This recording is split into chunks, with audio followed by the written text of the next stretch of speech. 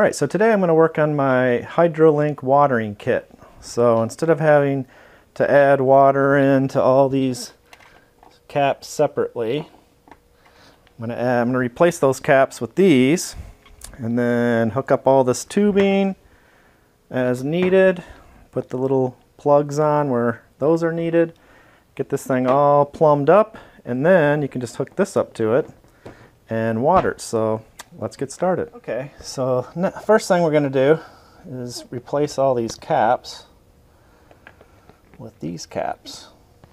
All right, just like that. Need to get something to put these in. Let's just take these out.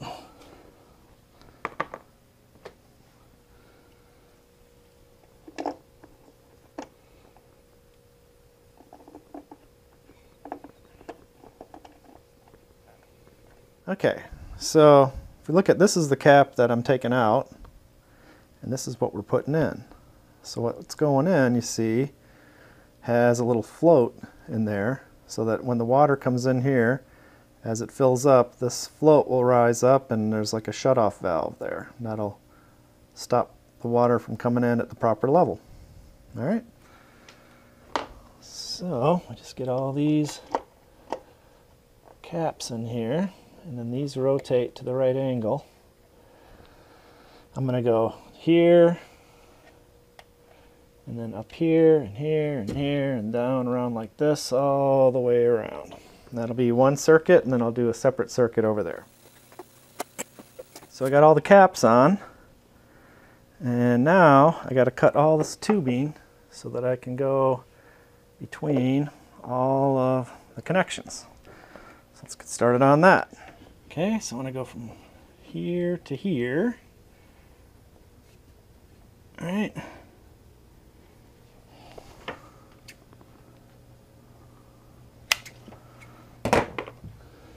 See how this works.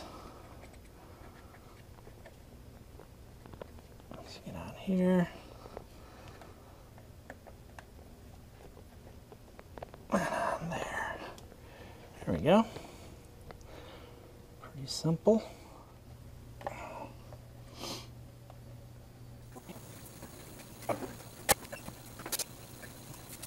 So the next thing is to take these little caps and cap off all of the unused fittings. Let's go around and put all these on. Alright, I guess I'll go ahead and do the other side. Get it plumbed up tonight and ready to go.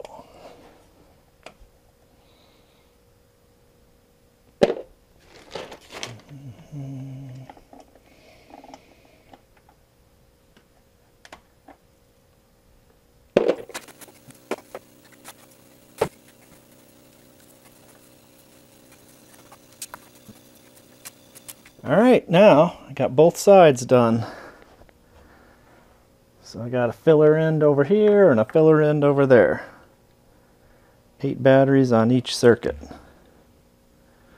Alright, so tomorrow when it's fully charged, we'll try watering it. So we'll come back tomorrow.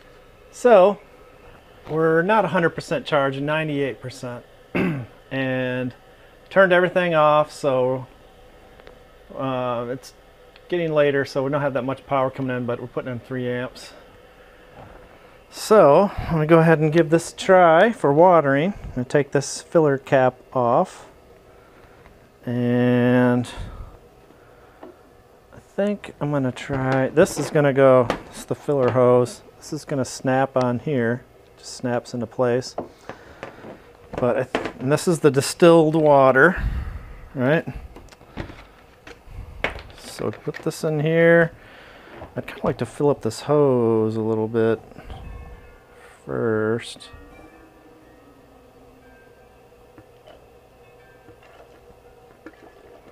So I'm not pumping too much. See there? Get the air out of it. Alright, so that's good. Let's hook this in here. Click. Alright, now got this hooked on. Got all the plumbing in. Let's go ahead and start squeezing the water in here. Wow, you can hear it going in. Wow. Can you hear that? Let me get that microphone down here. Listen to this.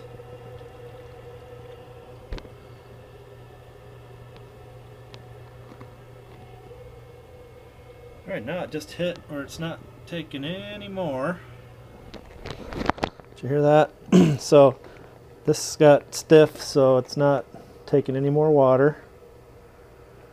So I'm going to go ahead and pull this off and probably make a mess. Oh, there we go. Cap this up right away. And that side should be done.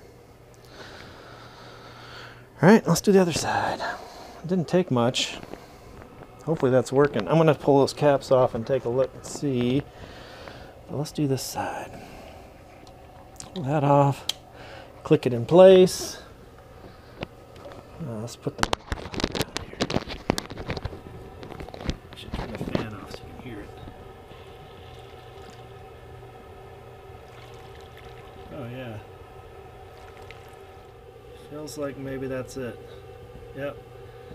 Alright, that's all it's gonna take right there. So let's get this off of here. Cap that over. That side's done.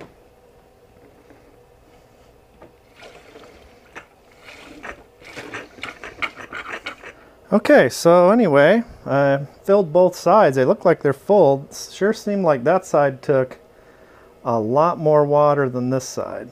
So I'm gonna, next time I do this, I'm gonna measure it more carefully and see.